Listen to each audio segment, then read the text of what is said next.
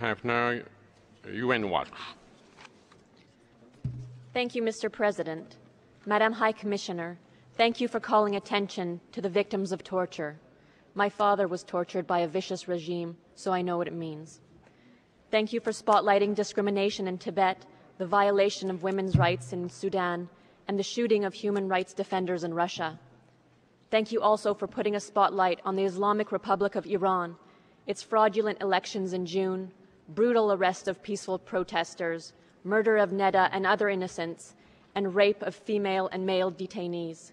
Detailed evidence of these horrific crimes was released this week by opposition leader Mehdi Karoubi.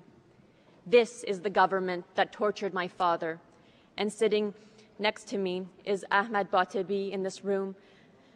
They tortured him for 9 years for attending a student protest.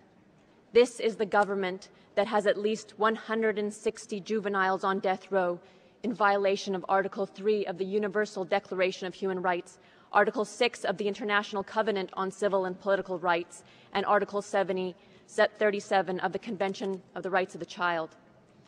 The evidence is documented in this new report by Stop Child Executions entitled From Cradle to Coffin, a Report on Child Executions in Iran. Madam High Commissioner, you spoke of human rights, courage, and political will. Mr. Batebi and I are here today to present this appeal by 50 Iranian human rights defenders. We urge you to call for an immediate special session of this Council to investigate Iran's gross violation of all basic human rights and to take action to protect the victims.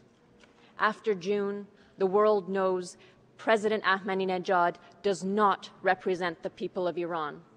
The people of Iran want freedom, democracy, and human rights. The abuse are getting worse and worse by the day. There's no time to spare. Please, we need your help. Thank you, Mr. President. Thank you. I will now give the floor to the distinguished delegate of the Islamic Republic of Iran.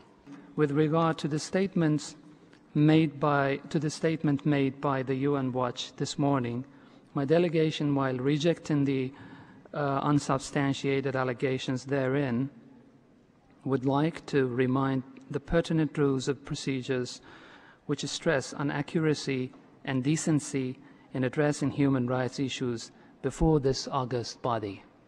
I thank you, Mr. President.